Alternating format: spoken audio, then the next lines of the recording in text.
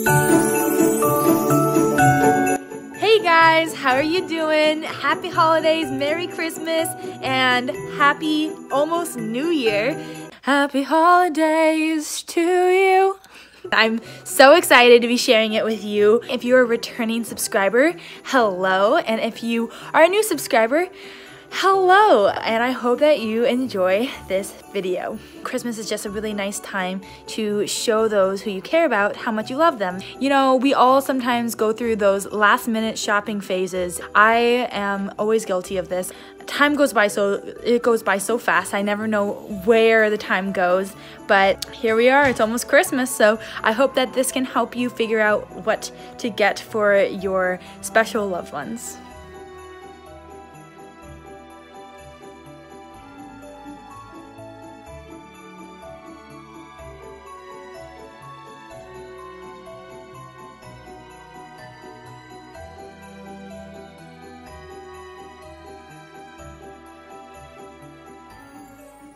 I just need to point out that none of this is sponsored. This is all my own opinion, and none of the companies that I mentioned have told me to include them in this video. None of them actually do know that I'm doing this. So I just wanted to provide that disclaimer that these are gifts that I just personally think people will like, or gifts that I would like, that I think others would like too.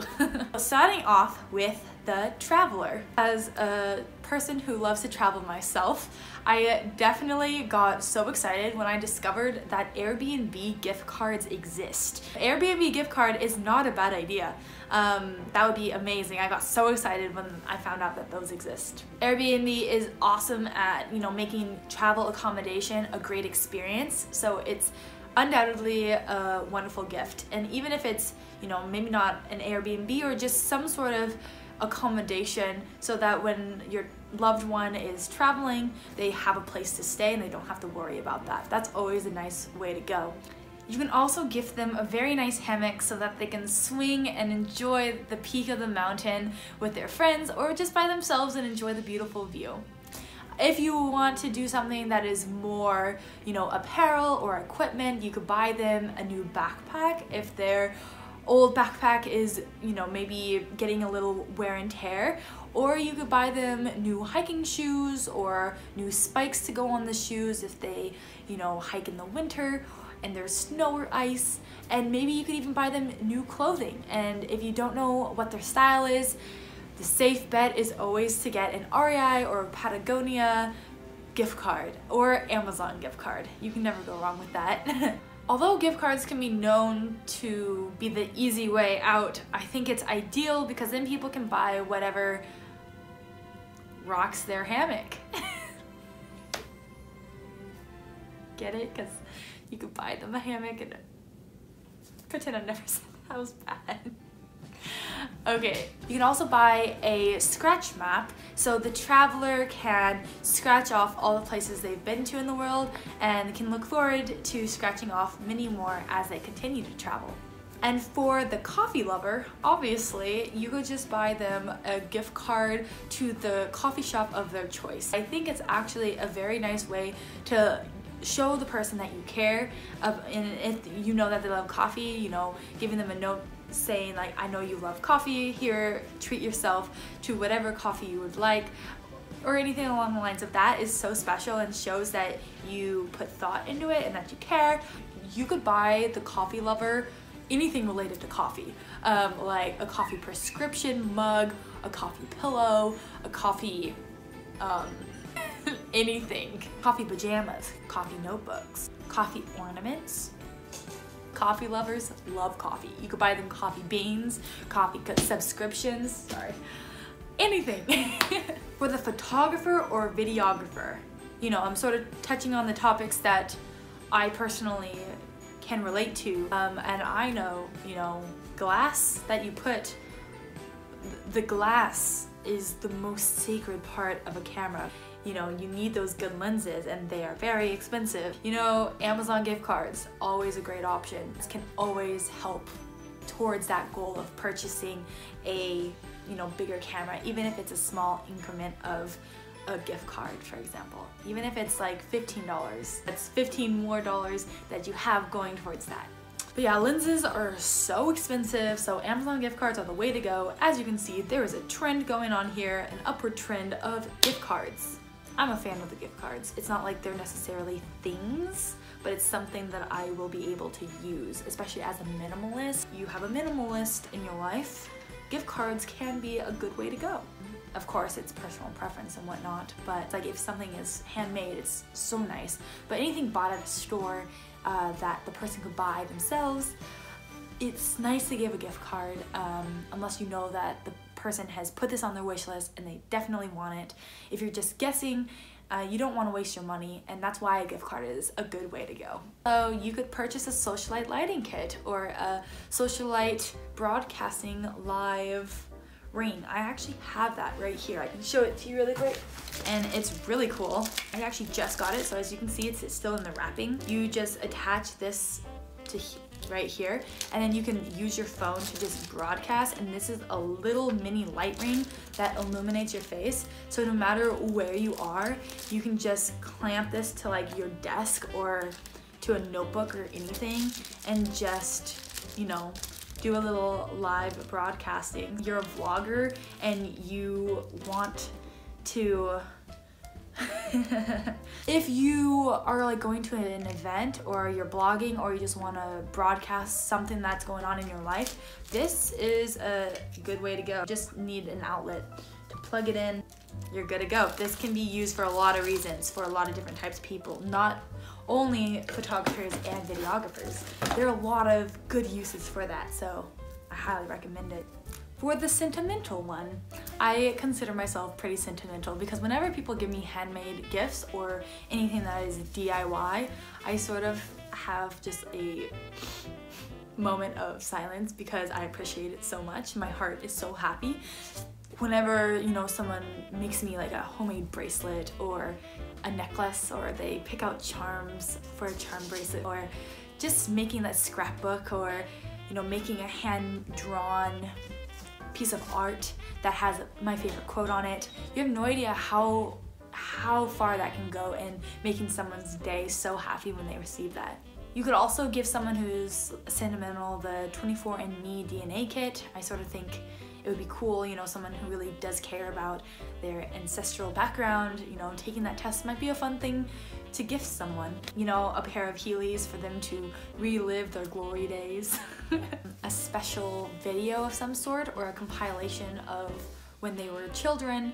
Or you could also do a special pillow with a quote on it, or a customized pillow with family members or something on it that really resonates with the person you're giving the gift to. For the significant other, a fun gift is matching clothes, matching bracelets, matching rings, something like that, like things that match. And you know, you could do a matching jersey that says like his or hers, and then like your favorite number, or like princess or king, and then like do that. That's so cute. You could also, for your significant other, you could also gift them a lovely new perfume or cologne.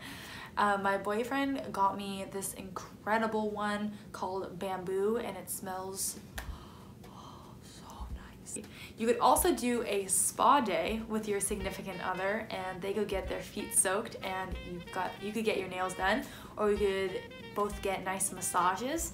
It's just so fun. It's so nice to just go and relax with your significant other and feel rejuvenated at the same time. If you're in a long distance relationship, you can give like long distance promise rings.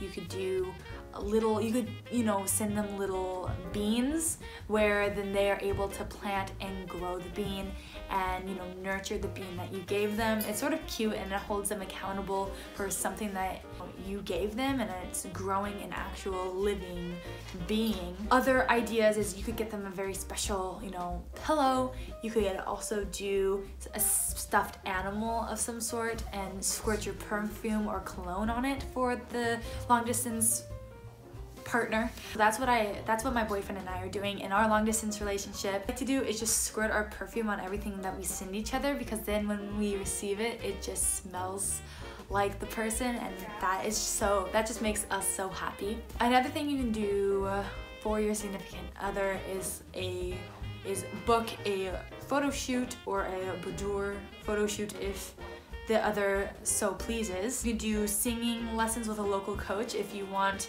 your significant other to serenade you. Chocolate and or wine.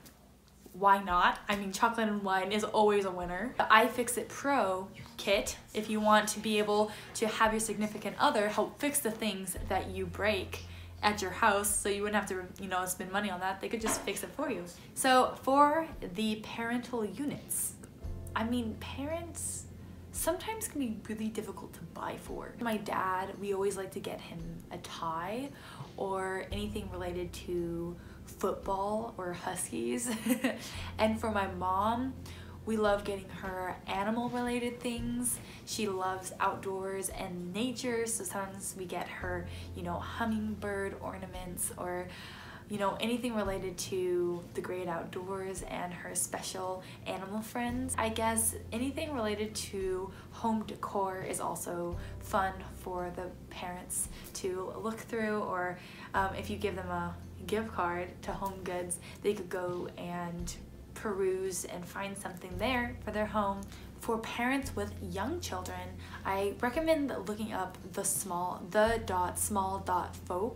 on Instagram, because they have so many cute handmade, I don't even know if it's handmade, but just like very cute handmade DIY, not just DIY, I don't know, just you gotta check out their account, because once I have kids, I'm going to be referring a lot to their channel, so definitely go check them out. They have this homemade Play-Doh recipe that is so much fun. They have these adorable little dolls, and there's so many cute things. This is like me just promoting them, not because she even knows who I am, but because I personally enjoy following, you know, Anna's channel so much. That's her name, the one who owns the account, the mother. She has such cute children too. Also, like, you know, diapers for babies, you can do that. Clothes for babies, bottles for babies. A little coupon that you could give them, the parents, I mean, that could say, you know what, go out, go on a date, I'll watch your children in your house. Or you could do, you know what, parental units, let's go on a getaway in a little, you know, nearby local hotel or Airbnb with the Airbnb gift card that you've received, or you could also send them to a very unique getaway, such as this orb place that is sort of close to where I live. I've wanted to go here all the time. It's so neat, so cool, and very awesome. Anything that sort of, you know, gets the parents out of the house and allows them to do something together is always nice. And, you know, just trying to think of the things that they would like to receive and putting yourself in their shoes. They always love receiving things from their children.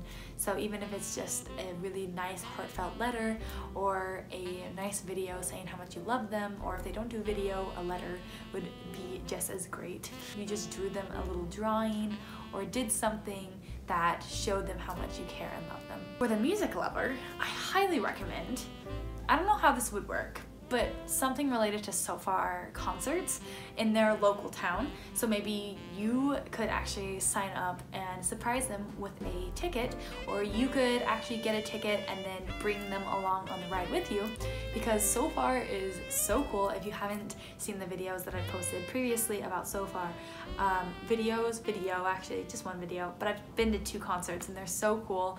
They're in a local random spot and you don't know who the artists are, but it could be anyone, and it's really a cool opportunity to, first of all, just meet new people, meet the artists, you know, go to a really cool spot. Sometimes it's in a bar, sometimes it's in someone's house, sometimes it's in a shop. You never know where it's gonna be.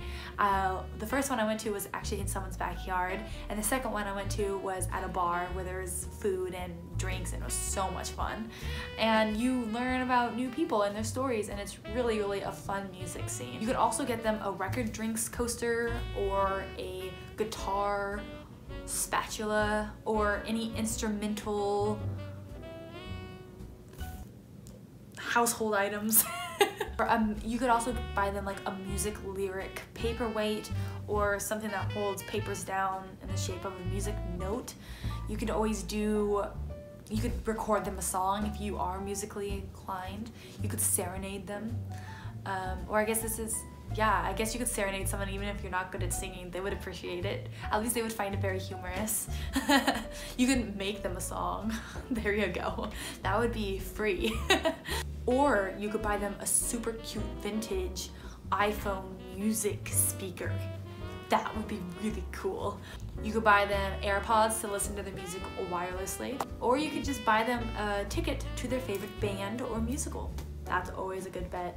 For the cook, you could do a Whole Foods gift card or Trader Joe's gift card, or you know, just buying them really cute little,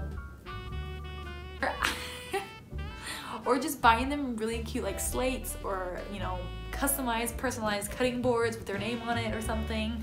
I mean, you can sort of be creative, you know, if they like to, you know, put things on display and take photos of them for Instagram or something. I would definitely say you can never have too many bowls or plates that look nice or are aesthetically pleasing, or you can buy them a backdrop for the photos to look really nice. And there's this slab company where you can actually buy really nice slabs that are backdrops for your photos. You could buy them a granite mortar and pestle if you would like, so they can really feel cool grinding up those spices, or it's just a really nice thing to put avocado in and just looks really nice. You could get a sheet, like a cheat sheet apron with measurements on the bottom, so you wouldn't have to ask Siri. You can just look down and it does all the measurement computations and all that. So it's pretty handy. I saw that on the internet and I was like, that's handy. I could use that when I cook. If you are feeling really gifty, like really gifty, you could send them to a certain country in the world if they you know, want to learn more about that country's culture and the food that is made there. You know, that probably be unrealistic for a majority of us, but at least just paying for a specific part of it, or planting the idea in someone's brain. The authentic food culture there is so huge, and so bringing that back here in the States when things are so, you know, torn from their authentic roots is so important and would definitely give you a competitive edge.